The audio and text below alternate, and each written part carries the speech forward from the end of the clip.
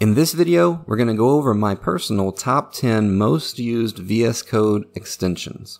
I'm going to break up these extensions into two categories, visual and functional extensions. So visual extensions help you to code through visual representation, colors, and formats. Functional extensions help you to do something faster. Now, I do have a Vscode beginners video where we install VSCode from scratch and we set it up for web development. So if you're not familiar with VSCode at all, you may want to watch that video first and then come back here. And stick around to the end, I've got some extras that I want to share with you. Alright, let's look at the extensions, and these are in no particular order. So I'll go to the extensions tab, and the first one is actually two extensions, but they're very similar. So these first few extensions are going to be the visual extensions. For my theme, I use the material theme. And for the icons, I use the material icon theme. So these are the icons that will show up in your file menu and at the top in your tabs. A lot of these visual extensions that I'm going to go over with you are personal preference. So for the theme, we'll go to our settings and we'll choose color theme. And I'm going to go ahead and just type material to get these sorted a bit. And we can just arrow through these. So this is the default material theme. And then there's the ocean, darker, lighter. I don't know why anyone would use lighter. Pale night seems to be a very popular one. And then high contrast. I prefer the high contrast ones. So this is the default high contrast, ocean, darker, lighter, pale night again. So again, pale night, high contrast, that seems to be a very popular one, but I actually prefer the darker high contrast. So again, personal preference. All right, the next one that we'll go over is Prettier.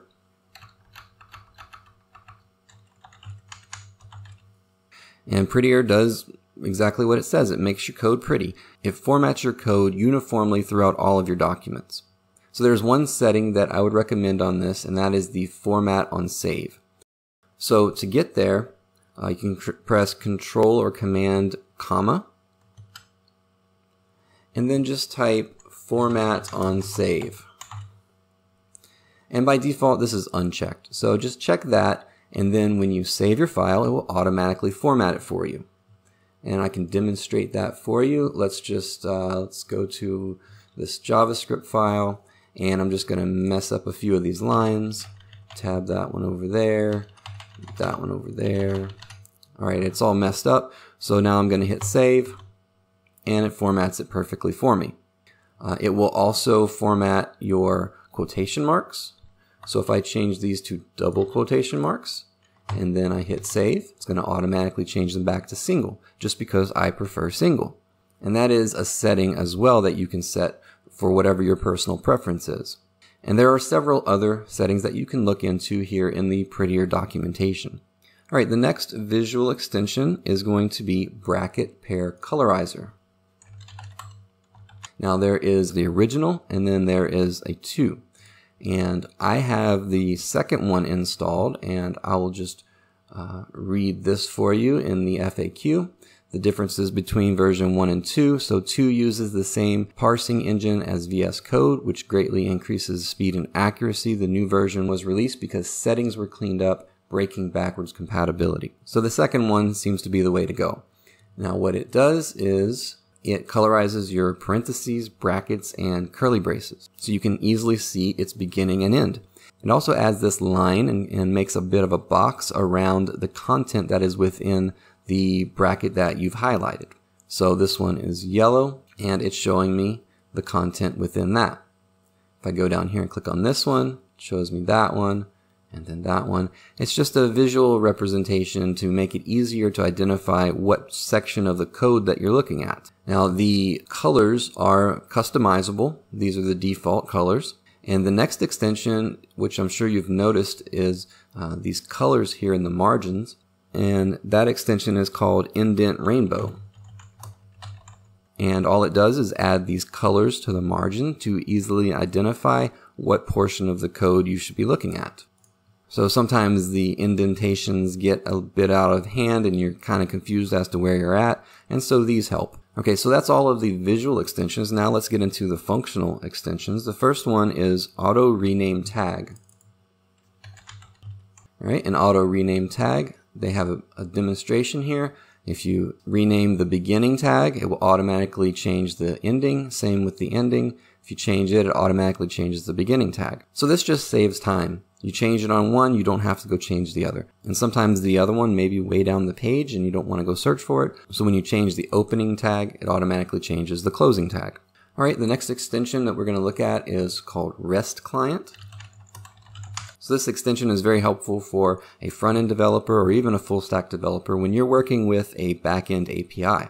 So if you want to see what that API's response is, we can get that response from within Vscode. Now this extension is very similar to a program called Postman, which is an external program. The main benefit of using this extension is that it's all in Vscode. You don't have to go to another program. So the way this extension works is, let me go to my files, and I'm going to add a new file, and I'm just going to name it request.http. All right, now within this file, I can just type a request. So we'll say this is going to be a GET request, and we're going to use the JSON placeholder. So https JSON placeholder.typicode.com/posts, and you'll see this button here pops up, send request. I'm going to close the sidebar, Control B. And so when I hit this send request, it automatically opens another window here. And we get our headers, so we have a 200 OK, and we have the JSON that it returned. So JSON placeholder returns 100 posts, so we can see all of those with their title, body ID, user ID. And so this is an easy way to test and inspect your backend APIs. And we can have multiple requests in here, so we'll just separate them with triple hashtag. And then this time let's do a post request. And we'll use that same HTTPS JSON placeholder posts. And then this time we have to set our headers. So we'll set the content type to application JSON. And then we'll send the data. So we'll just include the title. And we'll say new post. And then the body. This is a new post. All right, so now if I hit send request on this one, you'll see that we get a 201 created, and then we'll get returned to us what we sent it plus an ID. So we know that there was 100 posts originally, and now this is 101. So that worked. So this is just a very easy way to test and look at the responses that you're getting from your backend APIs. All right, the next one that we'll look at is called CSS Peek. And this one allows you to peek your CSS definition from your HTML file. So this is very helpful if you have a large CSS file and it's hard to search through. We can actually hit Control and hover over a class, and it automatically peeks the definition for us, shows us what it is. And then if we click it, it will take us directly to the CSS file to that actual class. So very helpful, speeds up the process. And then if there is one that happens to have multiple definitions, it'll tell you click to show. And if we click that, it will actually stay within the HTML file and pop up this new window where we can actually make alterations here and then just close this window without having to actually go to the CSS file. So this extension helps you to navigate between your HTML and your CSS much quicker. Right, the next extension is HTML CSS Support. So this adds class completion to HTML. So to demonstrate that, I'm going to go to my CSS file. I'm going to go to the end and I'm going to add a test CSS autocomplete. I'm just making the name very long so that it's something that you don't want to keep retyping, right? So we'll just add something easy here, color blue. All right, so we've added this new class to our CSS. Now in our HTML, let's say we want to add a new div here with that class. So we'll use Emmet, we'll say dot, and I'll just start typing, test, and there it is. it's in our suggestions now. So if I just hit tab on that, it will automatically create that. So without that extension, you would have to type this entire class every single time you want to use it. So again, this extension just speeds up the process. All right, the next extension is Live Sass Compiler. And Live Sass Compiler will compile your Sass into CSS. Now I have a Sass for Beginners video where we actually install this and set it up. We go into a bit more depth than I will go into here, but I will show you the basics here. So there are a couple of settings that you're going to want to set once you install this. So if you press Control or Command, comma, go to Settings and just type in Sass, you should see Live Sass Compiler here, and then Edit in Settings JSON. So these are the settings that you're going to want to add. So live sass compile.settings.formats, and it depends on if you're in a production environment or a test environment, but in production you'd want to set the format to compressed, and then your extension name to .min.css. So it's going to minify and compress automatically your CSS file. And then the save path, my personal preference is I always set up a distribution folder, and then within that I'll have my HTML, CSS, and JavaScript. My main Sass file or SCSS file is going to be in the root outside of the distribution folder. Now I have these set to expanded and just normal .css because in a lot of my tutorials I will write the SCSS and then show the compiled CSS, and I don't want it to be minified because you wouldn't be able to read it. And then the last extension here is live sass compile.settings.generateMap and set that to false. So by default it creates a map file which I have never needed to use, so set that to false, and that's one less file that you have to track. Alright, I'm not going to save those settings. And so to demonstrate Sass, let me go to my files here. So like I said, I would normally in the root create a SCSS folder. And then within that folder, I would create my main.scss. And then we'll just create some basic SCSS here. Alright, I'm just going to set the body margin 0. Padding 0, and then I'm going to nest, so let's say H1, we'll just set the color on that to blue. Alright, so this is obviously not normal CSS. We're using Sass nesting, so I can save this, and nothing is going to happen yet because we have to hit watch Sass. So once we hit that, our output comes up, it says it's watching, we can close that. And what it actually did is it compiled it and created my distribution folder, and then it created the CSS folder and the main.css file. So now if we look at the main.css file, it has created or compiled it into normal CSS. So if you're unfamiliar with Sass, there are a lot of great features. One of the great features is that it automatically adds vendor prefixes. So for compatibility, you don't have to worry about typing all of the different WebKits and other things that you have to do for compatibility. It does all of that for you.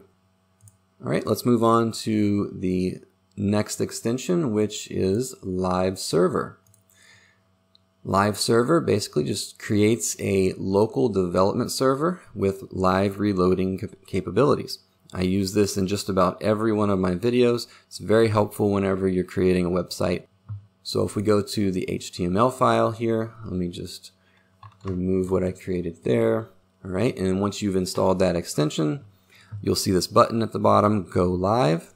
So if we hit that, all right, the Chrome window pops up and we see our web page. Let me close the sidebar.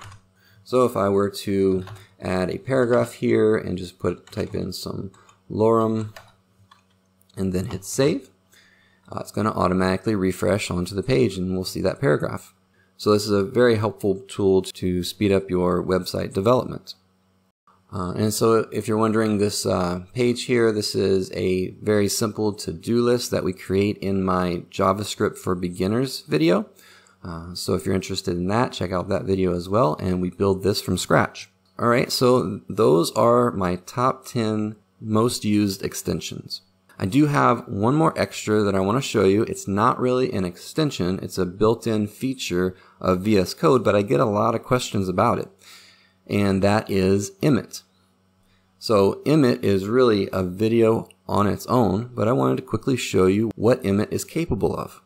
So let me create another file here, and I'll name it contact.html. So with Emmet, we can drastically speed up the rate at which we can write our markup. So if I type exclamation mark, we get this pop-up here that says Emmet abbreviation. So if I hit enter, it's going to automatically create an HTML boilerplate for me. And then I can tab through these highlighted areas and change whatever I would like. So I'll say contact me, and I hit tab again, and it takes me to the body.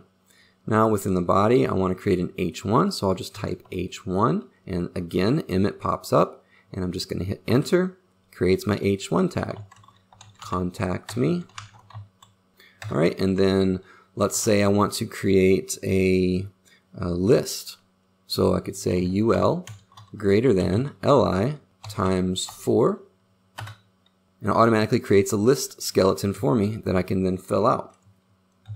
Let's say I want to create a button with an ID of email me. All right, so that automatically adds the ID to the button. It creates all of that for me. Well, let's say I want to create a paragraph with an ID or with a class of main content. There we go. And then within this, we can create some placeholder text by using lorem and then typing in a random number. I'll just say 30, and that is going to give us 30 words of lorem ipsum. All right, so there is a lot to Emmet. Let me know in the comments below, would you like to see a video on just Emmet? All right, and that's going to be it for this video. If you made it to the end, thanks for watching. So before you go, if you liked this video, a thumbs up is appreciated. I upload new content every week, so hit subscribe and the bell to get notified. And if you think this video or any of the videos on my channel might be helpful to someone else, please share them. And if my videos have helped you in any way and you have the means to do so, check out my Patreon. I'm also on Twitter and Instagram at CodeStacker. Thanks for watching.